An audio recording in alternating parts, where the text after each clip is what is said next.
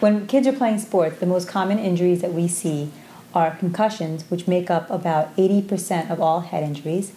And then we get to more dramatic injuries like skull fractures and bleeds in the brain.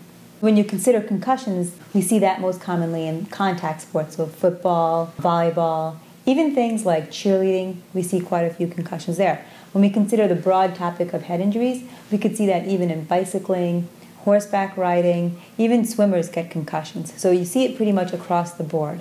Signs that a head injury occurred in general would be things like confusion, if they lost consciousness, if they're asking the same questions over and over again, if they complain of a headache, if they have nausea or vomiting.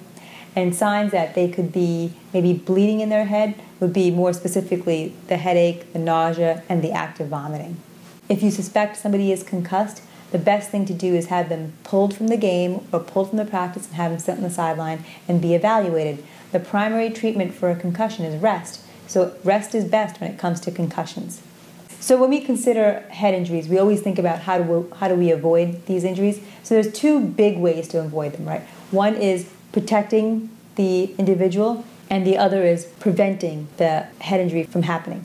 So when you consider prevention, we look at things like rules changes, limiting the number of days we have contact in things like football. We look at educating coaches and people on the sideline, and if somebody looks like they got hit, pulling the student and having them evaluated, or pulling the athlete and having them evaluated.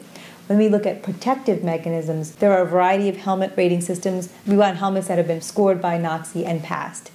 When a child sustains a head injury, of course that's a big event in their lives, and they're being pulled out of the game, and you can understand coaches, families, and everybody else saying, get back in the game, it's just a head injury, it's not a big deal, it's just a concussion.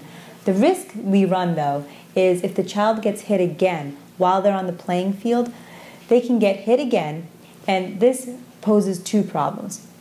The first is their brain could swell so much that then they die. That's called second impact syndrome, and that's the thing we're always worried about. But the other thing is, even if they sustain a second concussion on top of the first one, before the first one has recovered, they are at really high risk for now having a very prolonged course of recovery. So that means an even longer time spent off the field and an even longer time spent out of the classroom. The primary job of the student athlete is student first, athlete second. So when we, in the healthcare profession, have a student athlete in front of us, our main goal is to get the person back into the classroom, tolerating full days of school before we start entertaining having the patient be back on the field.